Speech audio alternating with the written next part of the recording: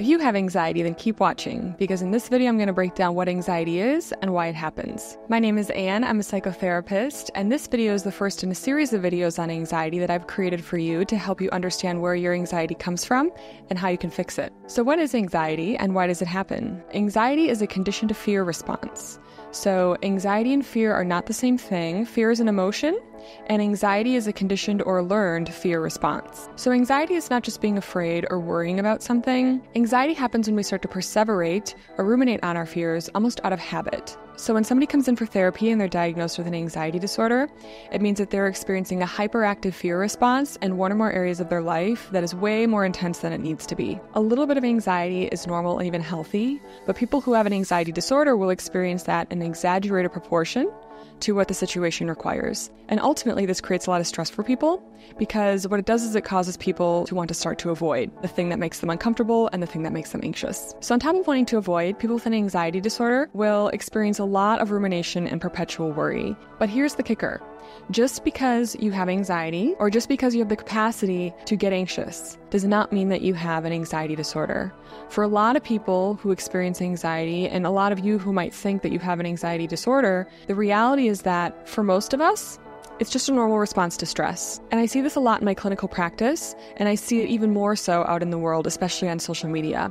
People are diagnosing themselves with an anxiety disorder because they do experience true anxiety, but in reality, we're definitely overdiagnosing anxiety. We're definitely telling people that they have it when really they're just experiencing a normal stress response.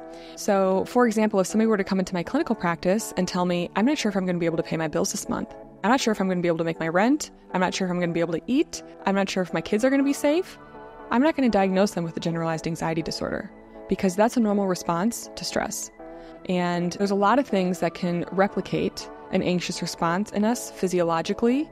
Stress just being one of them, because stress creates anxiety, but it doesn't mean that you have disordered anxiety. It just means you're having a normal, natural, very important response to something that's happening in your environment that is potentially threatening. It's justified.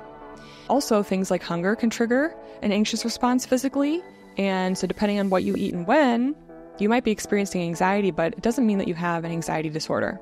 And I think what happens the most, this is what happens most commonly in my clinical practice as a therapist, is that people are living a very stressful life. And anxiety is a natural response to stress. So they think they have an anxiety disorder, but really what they have is they have a stress disorder.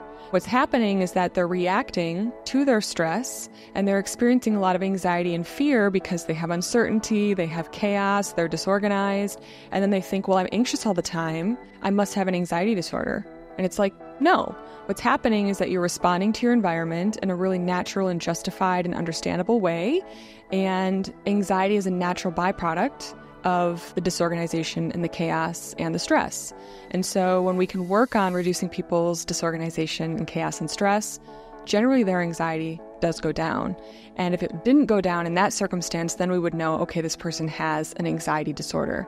They have a conditioned fear response that is unhelpful, that is abnormal. It's not something that is triggered naturally by stress in the environment that goes away when that stress or that threat has been removed. And that's a really important distinction that I don't think a lot of people are making. And so they're diagnosing themselves with anxiety when they really don't have an anxiety disorder. They have anxiety, but it doesn't mean that you have a clinical diagnosis. It just means that your life's a mess. And when you can fix it and clean things up, then usually the anxiety goes down and people realize, oh, I'm not that anxious of a person. I was just living in dysfunction. And so that was my response to that dysfunction, was worrying about all the things that could go wrong or all the things that were going wrong. And then when things start to go right or things slow down a little bit and I don't have all that stress on me all the time, then I can breathe. And I don't have this worry that's constantly rolling through my mind, and I'm not always so amped up and tense. So basically, it's possible to have anxiety often, but not have an anxiety disorder. Because when you live in chaos and when you live in perpetual stress, then you're going to experience a perpetual stress response in the form of anxiety.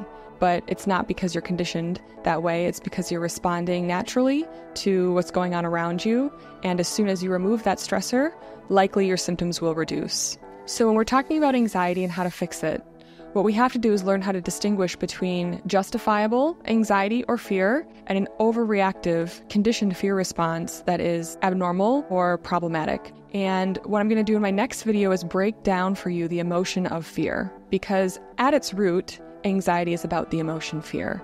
Anxiety is just a manifestation of excessive fear, but in order to treat or to overcome anxiety, we have to understand fear as an emotion, where it comes from, what it is, why it's adaptive, and how to work with it. Because that then resolves often the conditioned fear response, that then often resolves our angst. And from there, we can start to feel better and actually overcome anxiety and not just have to manage and live with it, because we don't have to feel anxious. Actually, you can recover from anxiety and not have it anymore. You'll still experience fear. That's normal. That's supernatural.